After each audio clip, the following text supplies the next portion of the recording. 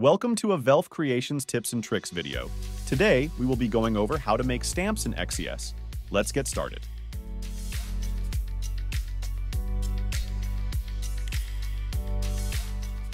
We started by importing this SVG, but you can use any shape or text from within XCS for this method.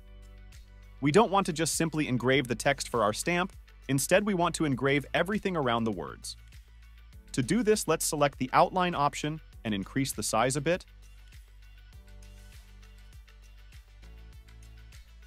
Then hit OK. Next, we select that outline, copy and paste. We will use this to cut out the rubber stamping material. To help us better organize our layer, we will move this cut outline to the green layer and also rename our layers.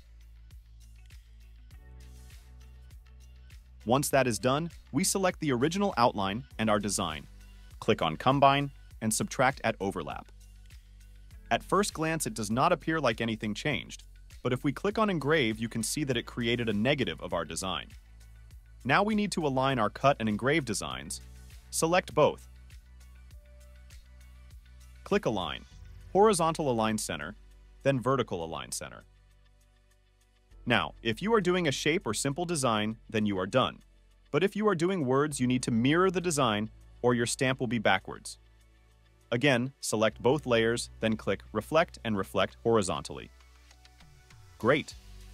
The rubber stamping material that we use is linked in the description, and here are the settings for that material.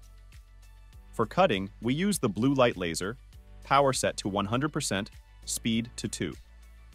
For engraving, we use the blue light laser, power set to 100%, speed to 50, 2 passes and lines per centimeter, set to 240. Awesome! Let's head over to the F1 and get this stamp made. Doing 2 passes with the engrave instead of 1 slow pass helps to keep the smaller details by preventing rubber from melting.